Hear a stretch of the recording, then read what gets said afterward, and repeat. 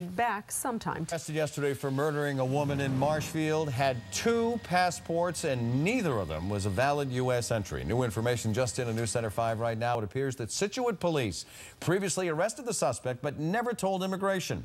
And as Janet Rue reports tonight, ICE will seek to have him deported. Plymouth District Attorney Timothy Cruz said today that 2 passports were found in the Marshfield apartment Marcello Almeida shared with his girlfriend, Patricia Froyas, who was stabbed to death yesterday. Today, while Almeida remains in custody at South Shore Hospital, Cruz's office said both Brazilian passports found had his name and photo, but one had a bogus visa that was issued to a Kuwaiti woman 8 years ago. The second passport had no U.S. visa. Tonight, ICE released a statement that said Almeida had been previously arrested by Scituate police, but ICE was never notified. The agency would not say when this arrest occurred.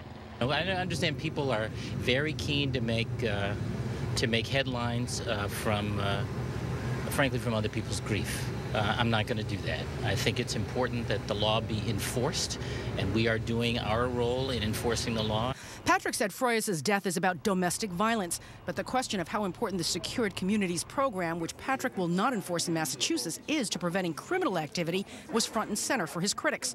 The governor is adamant it only encourages racial profiling, not public safety.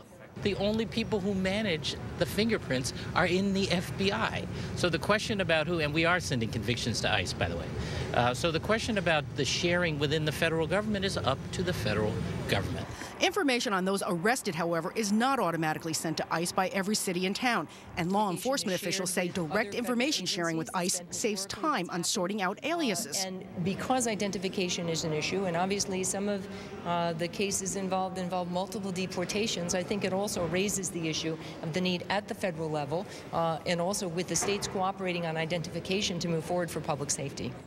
Meanwhile, attempts to arraign Almeida at his South Shore Hospital room were thwarted later this afternoon. A Plymouth DA spokeswoman said Judge Rosemary Minahan was headed to the hospital when she was informed the defense attorney was not available due to illness. Liz. All right, Janet, thanks.